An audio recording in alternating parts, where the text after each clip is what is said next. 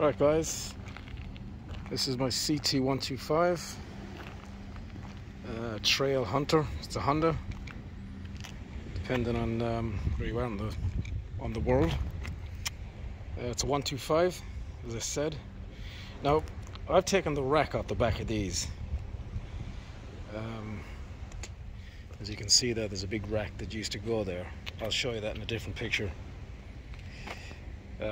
The reason why I took it off is because, number one, the weight of it, but I think I'm going to actually put it back because I can't carry anything. I used to carry my chain, so if I parked up I could lock the bike.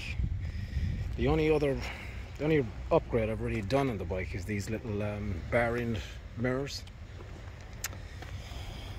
So on the bike you have to take this one out. Everybody's saying online that you take the screw out, and the Honda for some reason glued the screws in there, but you don't have to. All you have to do is just get a small screwdriver in here, flat screwdriver, and there's little pins inside the bar ends, and you just get the screwdriver in there and just flick it out, and then you can just pull them straight out, so you don't actually need to take the screws out on them. But yeah, we're here in Margate at the moment, just outside it, and it's pretty peaceful. Sun is shining.